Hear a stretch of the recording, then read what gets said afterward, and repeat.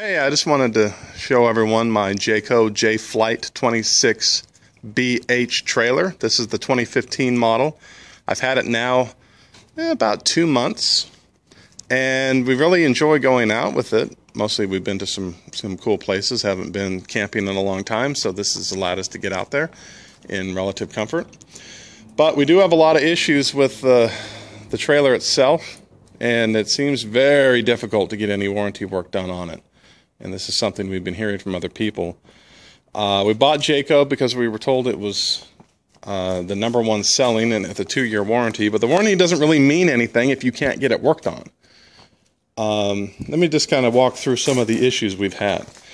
So before we even paid for it or bought it, we actually noticed some of these issues. They're written in the sales contract, but some of the panels are clearly misaligned. That may even be water damaged, and it looks like they tried to patch it. That's patching material. Well, that's got to be replaced. That's really not a brand new trailer. Shouldn't be like that. You know, there's some chips and things we noticed, so they really didn't take their time or care when they put it together. This has popped up. This is the laminate between the stove and the sink. It looks like they just didn't get the sealant down properly. Well, that's water damaged under there now, and that's lifting up. Seems to me that about 1/3 of all of the screws in the trailer don't seem to go into anything. That is really just not going into anything at all. Yeah, they just misaligned where the screw went, or cut the hole too big. Yeah, forget it. It keeps coming out. A lot of the latches don't seem to close. I had to actually tie a bag around this just to keep it closed.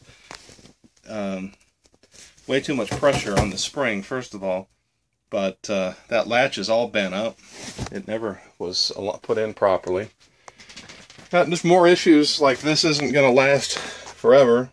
This is the bathroom sink, and they just didn't put it on properly. That's plywood I see directly in there. Well, you get a little bit of water on that. It's only a matter of time before that pops up again. Looks like they did a bad job with the sealant back there. And just a lot of issues like this that, again, it seems we actually had a local dealer say they would not see us for warranty work because we didn't buy it from them. Even though, I guess that's the way it works, but they offered originally to put us on a wait list. I said fine, then they took us off the wait list. So, you know, just things to look for. If you're going to buy a Jayco, you know, check the build quality. This is a seam in the main area. I mean, that's not acceptable at all. This is not acceptable. I mean, really? There's stuff underneath there.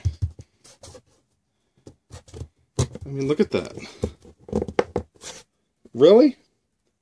Really? You're going to accept that as a quality product? I don't think so. I mean, look at this. Most of these are dead straight. Whatever these are, these ceiling cross seams. You know, that's just, there's something under there that's twisted, it's bent. I don't know what's going on. You know, but that's just not, it's not good quality. It's just not. So, you know, we paid cash for this, so it's ours.